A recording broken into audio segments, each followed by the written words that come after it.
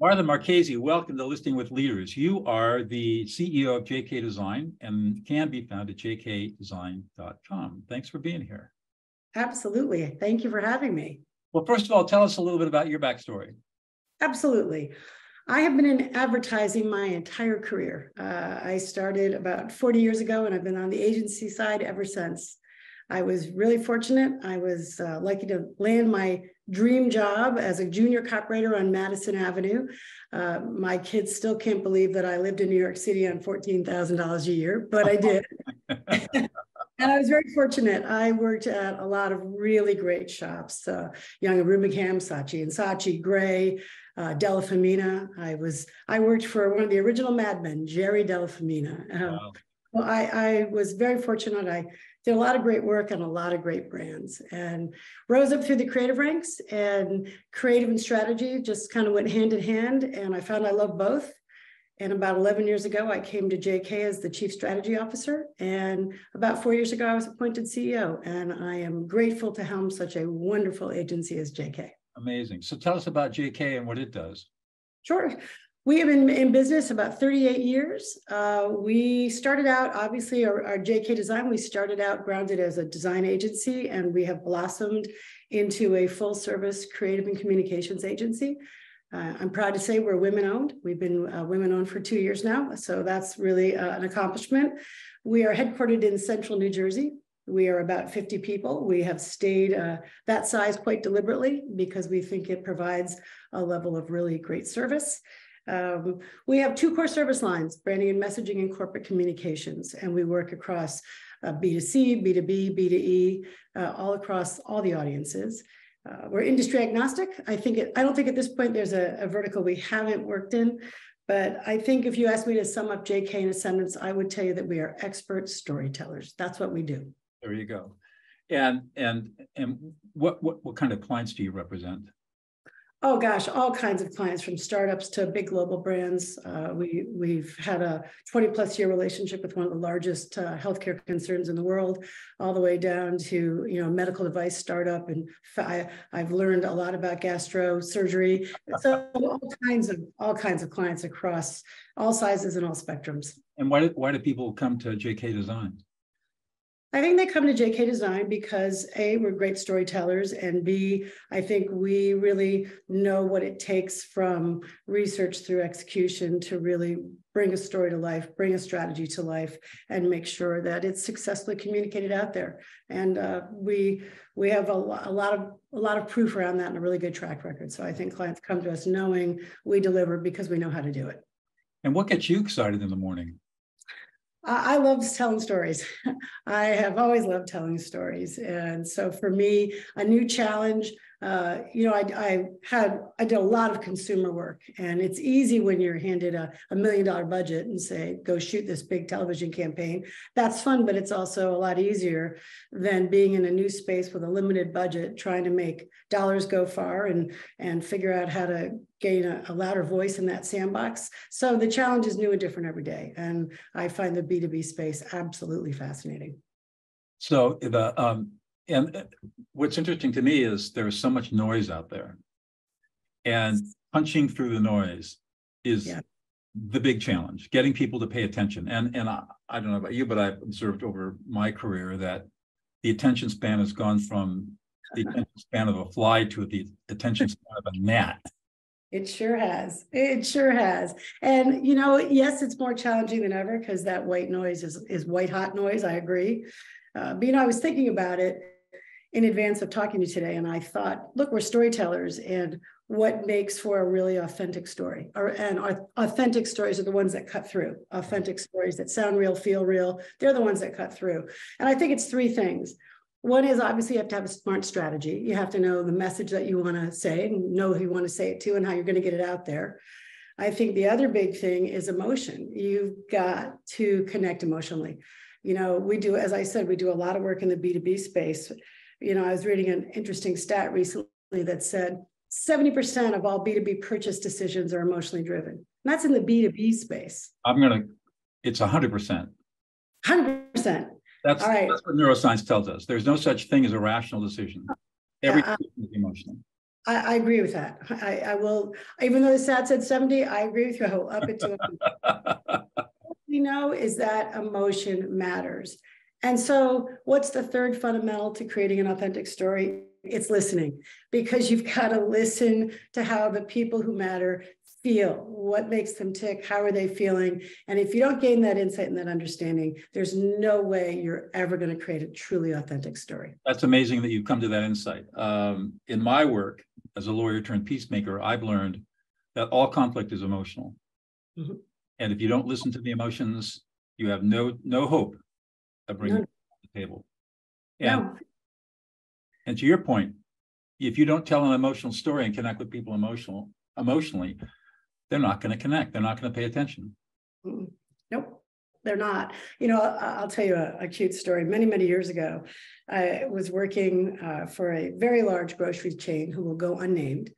And that grocery chain knew their audience. And at the time, the primary audience, although it's very different today, many years ago, it was primarily working moms. That was their primary audience. And they said they knew their audience better than anybody else. Oh, they did, absolutely. And so we developed this entire campaign that said to these working moms, we got you, we take care of everything. We'll take care of the school lunches, we take care of the dinners, we take care of the birthday parties, the soccer parties. Big campaign. And they tested it and it bombed.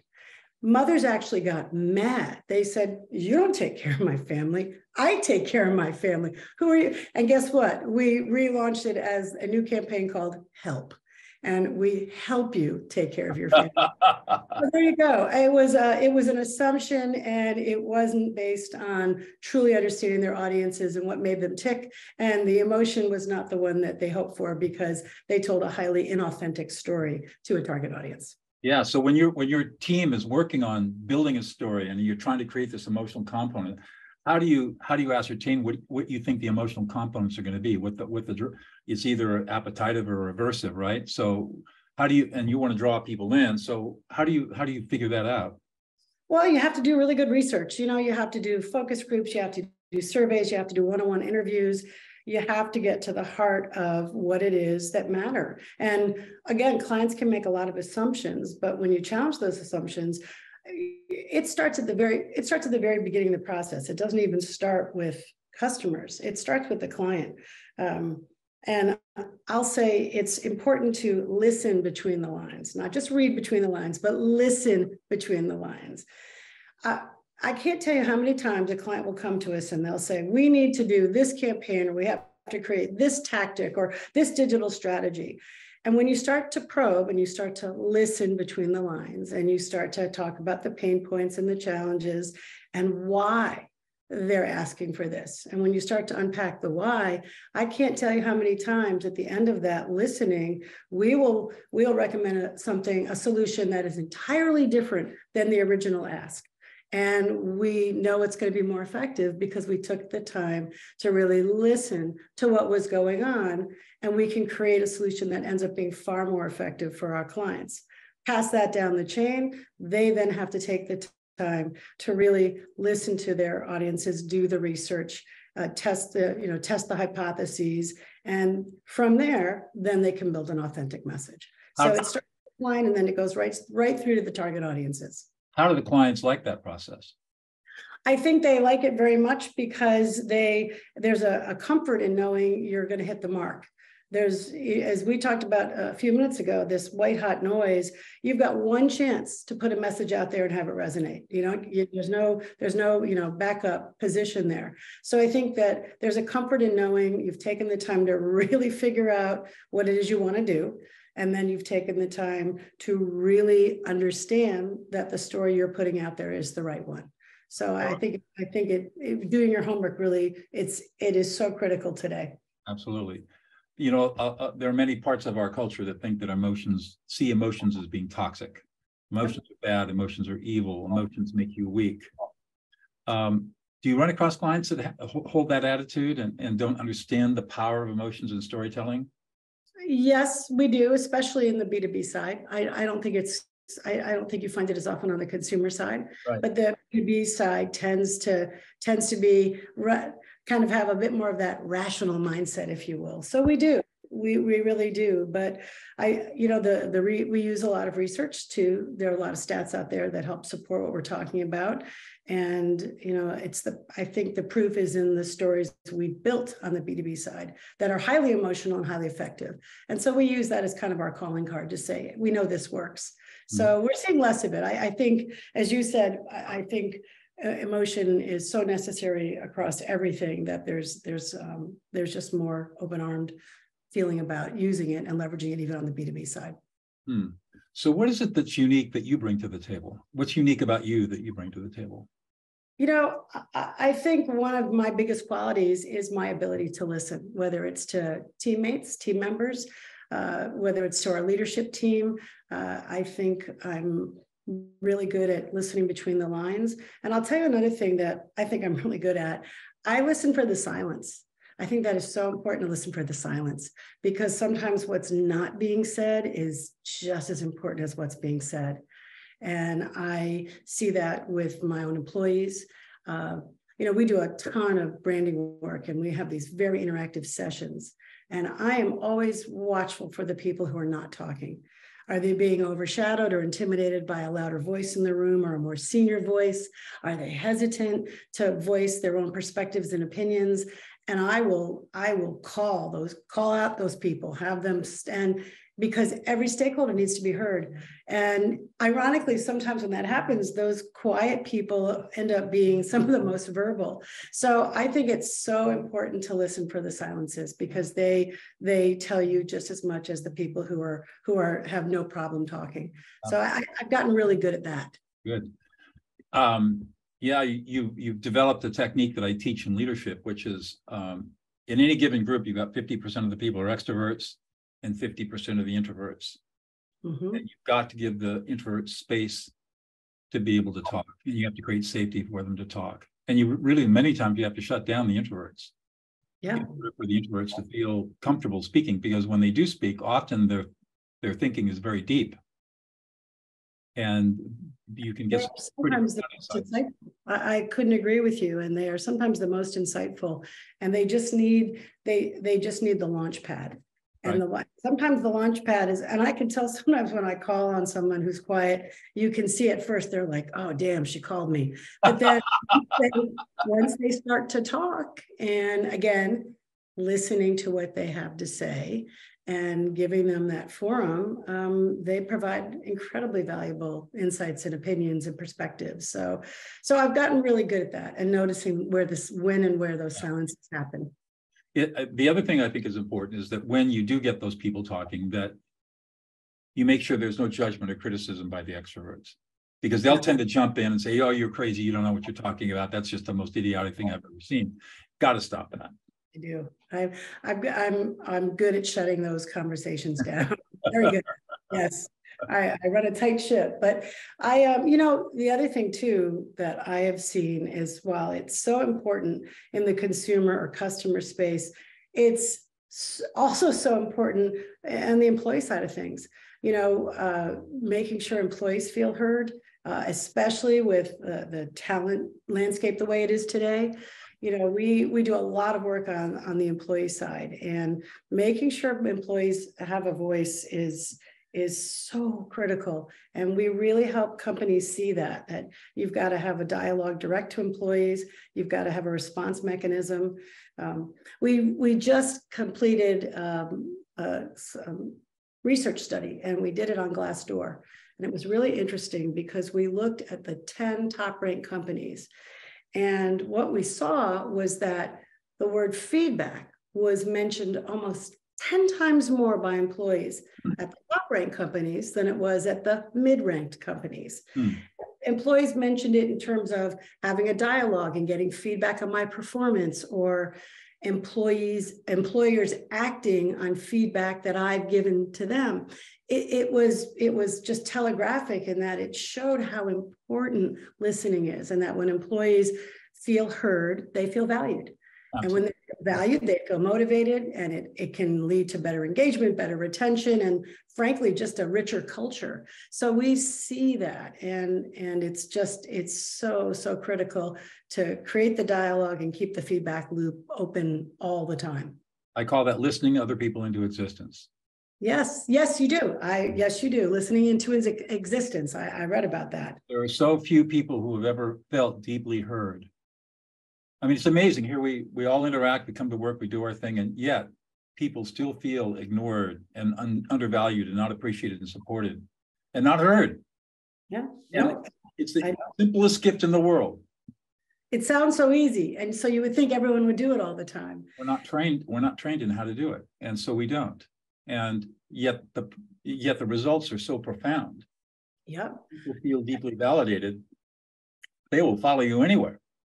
It's so true. I stress the importance of listening to our employees at JK, and we run workshops, and we run workshops, and we focus on those learned skills, things like better presentation skills or more effective writing skills. Mm-hmm. But then we also focus on what I call earned skills, skills that earn you the trust and respect of other people.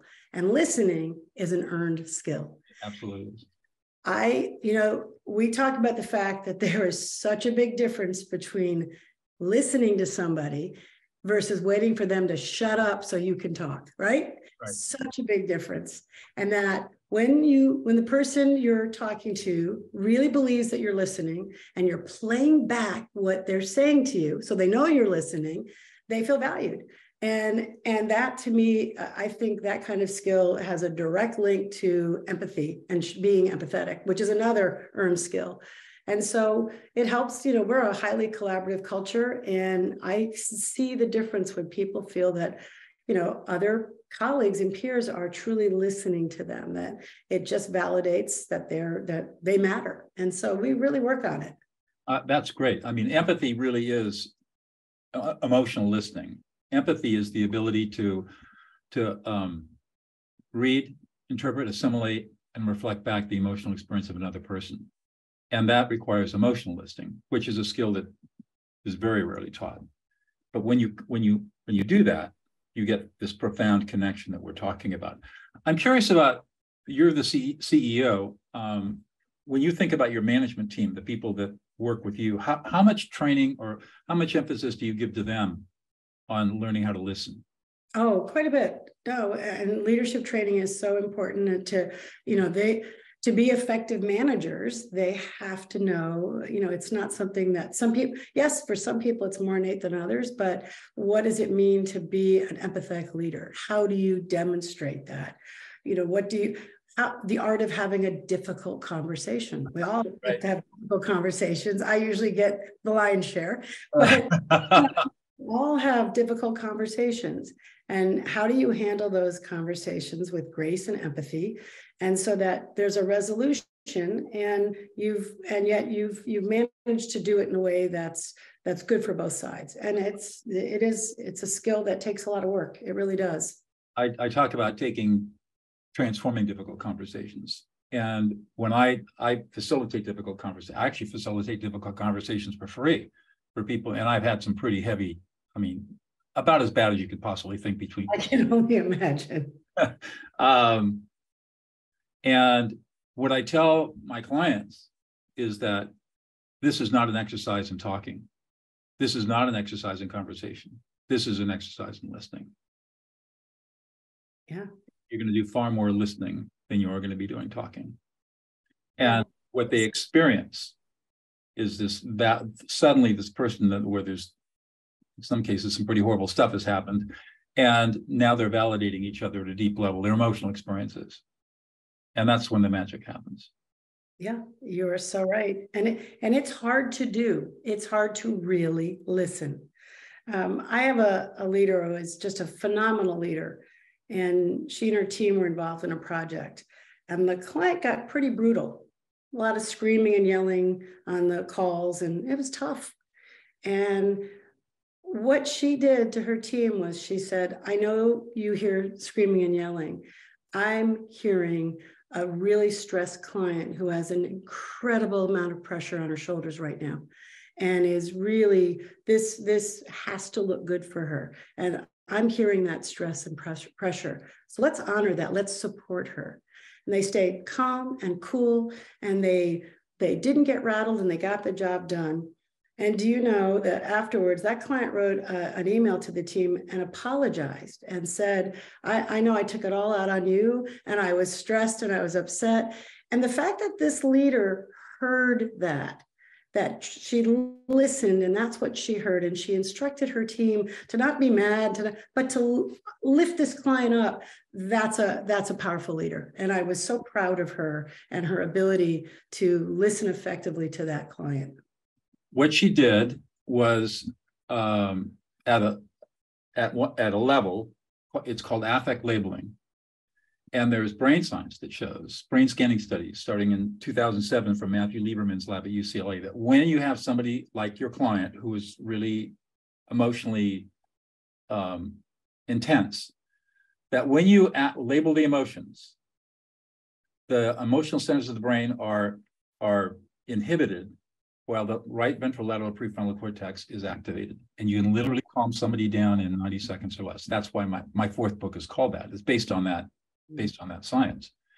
And she did exactly the right thing. She said, I'm hearing stress, I'm hearing anger, I'm hearing fear, I'm hearing frustration.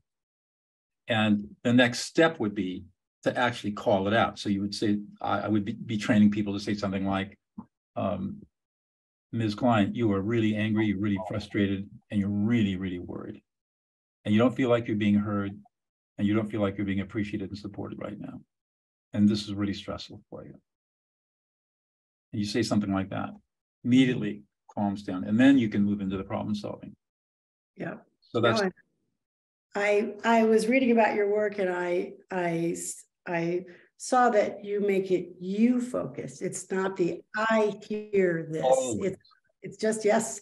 And I subscribe to that philosophy 1,000%. Yeah. You know, even in our storytelling, a you-focused message resonates a lot more than a we or I-focused message. So rather than telling me what you think of my emotions, you're simply honoring my emotions. Yeah, absolutely.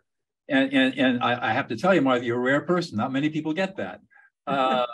That all came from the work of Thomas Gordon in the 1950s. He was the one that coined the term active listening. And he was a student of Carl Rogers, the great humanist psychologist. And everybody has misconstrued his work for now 60, 70 years. And we can't get it out. It's like Freudian stuff is all wrong. We can't get Freud out of our culture either. We can't get this active listening crap to go away either. I mean, I teach I'm a graduate professor at the Strauss Institute of Dispute Resolution at the Pepperdine School of Law, and I still have my colleagues teaching students in mediation classes to use I statements and not you statements. I just shake my head. Wow. It's one of those things you just can't, it's so entrenched. Even though the science says don't do this, people still do it. But that's right. I mean, you're absolutely right. When I'm working in prisons training inmates how to be peacemakers, what we always tell them is you have to listen from the speaker's frame of reference. And the only way you can do that is with the you statement. Yeah. And they get it. And they get it. It is looking through the lens from the other point of view. And it's critical to our work to understand the people we're talking to and how best to have a dialogue with them. And it's a lesson that you can take through professional life, personal life, to look through the lens of the other side. And it's powerful. It's really powerful. I'm curious, this is kind of changing topics a little bit. How do you guys think AI is going to change your business? I was just on a podcast earlier about AI and marketing. I'm just curious. There's a lot of fear about AI replacing what we do as storytellers. And I completely disagree. I think it's going to help us. It's going to help us tell better stories. I think used properly, I think it can be a big resource in terms of helping to spark an idea, helping to create the bones of a new concept that you build off of. So I think if it's used correctly, I think it can be not just an asset to us on the agency side of things, but to help our clients be better marketers. Yeah. But I think it involves two things. I think it involves a heck of a lot of learning, hence the podcast I was just on, and I'm going to sign up for their course, because I think you've got to understand the tools, really how they work, where they can be applied, so that you can leverage them for both yourselves as a business and the clients you do business with.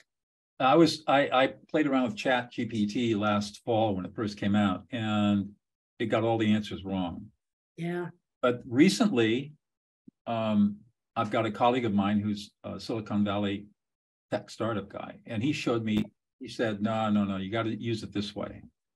And we started playing with it, and I was astounded at how powerful it was. That's it. Used correctly, there are power tools.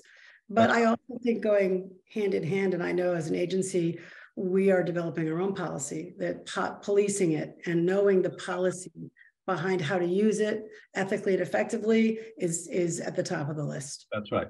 And the other thing, we've been talking about emotions. One thing that people don't realize is AI will never, at least as far as I can tell, at least in my lifetime, artificial intelligence, a computer system, is never going to have emotion.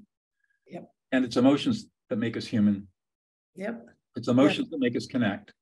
And the tools like ChatGPT can help us understand how to explore and express, but the actual understanding the emotional experience comes down to the human brain. It does. It does. So I think there's a lot of misinformation around AI. I think there's a lot of uncertainty and fear around it, but I believe that if we understand it and learn it and police it, we can really harness the power of it in a really positive way. Yeah, I agree. Yeah, I was skeptical in the fall. I'm now coming around to seeing the power of it. But to your point, we got to police it and be disciplined with it. It's not something that you can just willy-nilly use and expect it to do miracles. No, you cannot. Going on, WebMD does not make you a doctor. We've got to know how to use it and how to use it the right way, for sure. It's a tool just like any other tool. Yep. Well, we've come to the end of the 30 minutes. I always like to finish with one last question, and that is, Martha, what is one thing about you that we would never know unless you revealed it to us? Oh, let's see. I will not make it. We've talked a lot about business, which has been absolutely wonderful. So I think I'm going to go the personal route on this one. I'll give you three fun facts about me. I am a hardcore popcorn addict. I can say the alphabet backwards. Wow. And I have met and I shook hands with the Dalai Lama. Those are my three big things. Wow, I'm impressed with all of those. Well, backwards usually takes a glass of wine, but I can do it. Well, thank you so much for your time today, Martha. I've really enjoyed the conversation. It's been a pleasure. Thank you so much for having me. And again, I just want to say you have a remarkable story, the work you do in prisons is just powerful, and I admire it. And I really love the way you are teaching people to listen on a very deeply emotional level. Well, thank you.